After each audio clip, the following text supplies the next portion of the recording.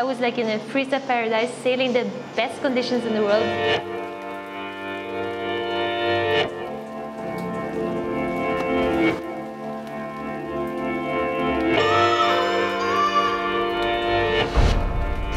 Flew to Pozo to compete there 3 days before the World Cup.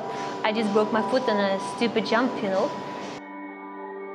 And now from living the dream, kind of now living the rehab dream a little bit. I learned some new house skills, started baking again. You're making fun of me, but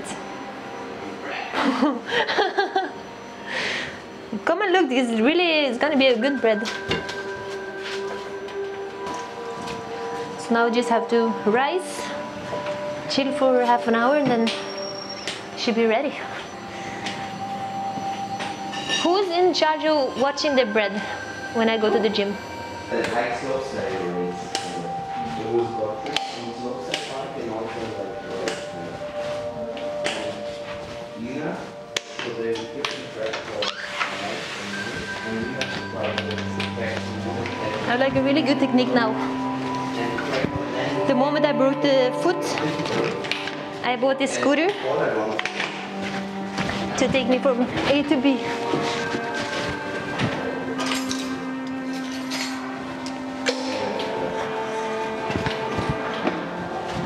And my waist here.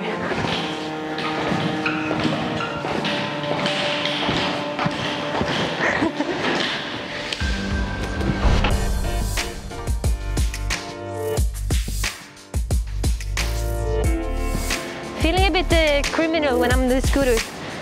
Actually, in 2 weeks I got stopped 5 times by the police, and they threatened to give me a fine and also take my scooter. I'm just standing with one foot, like, but I cannot walk without it, you know. I need this one to make it from A to B.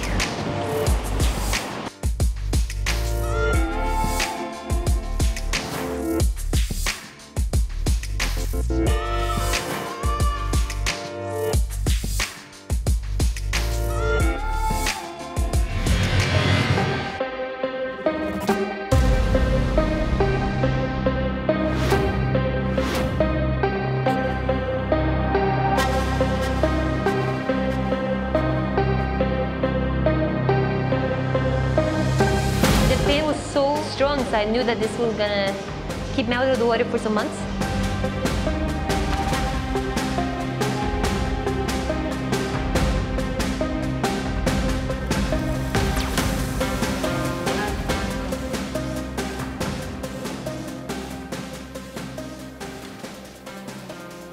And I think I just straight away accepted the situation and dealt with it pretty well.